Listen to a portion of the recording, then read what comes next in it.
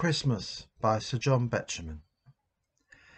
The bells of waiting Advent ring, the tortoise stove is lit again, and lamp oil light across the night has caught the streaks of winter rain.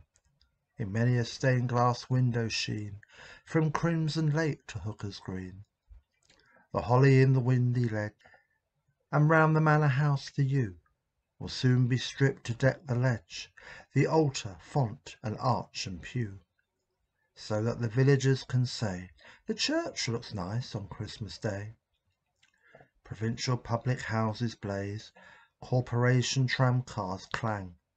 On lightened tenements I gaze, where paper decorations hang, and bunting in the red town hall says Merry Christmas to you all.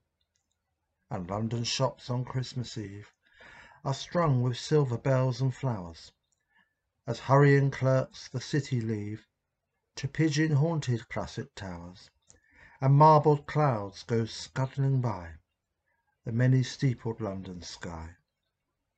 And girls in slacks remember Dad, and oatfish louts remember Mum, and sleepless children's hearts are glad, and Christmas morning bells say come, even to shining ones who dwell safe in the Dorchester Hotel.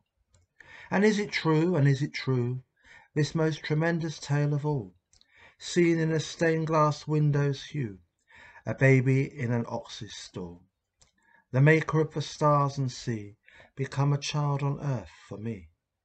And is it true, for if it is, no loving fingers typing strings around those tissued fripperies, the sweet and silly Christmas things, bath salts and inexpensive scent, and hideous ties so kindly meant?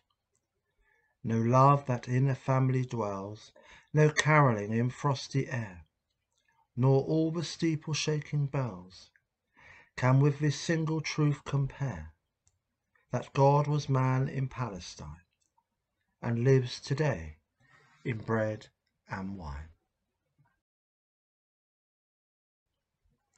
Almighty God, as your kingdom dawns, turn us from the darkness of sin to the light of holiness, that as we journey through these days of Advent, we might grow daily into your likeness, and so may be ready to meet you in our Lord and Saviour, Jesus Christ. Amen.